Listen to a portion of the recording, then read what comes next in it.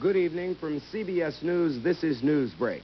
At his White House news conference tonight, President Reagan refused to elaborate on the reasons why Secretary of State Haig resigned, but said the departure would not hurt foreign policy.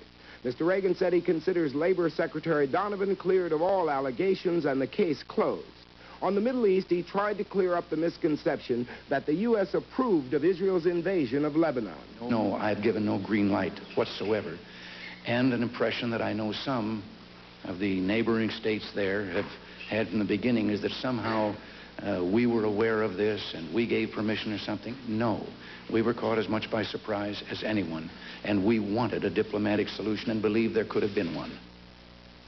Energizer. Of all leading brands, nothing outlasts the Energizer from Ever-Ready. Nothing outwalks, outtalks, outlasts it. Nothing. Energize me.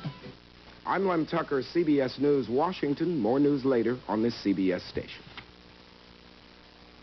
This is CBS.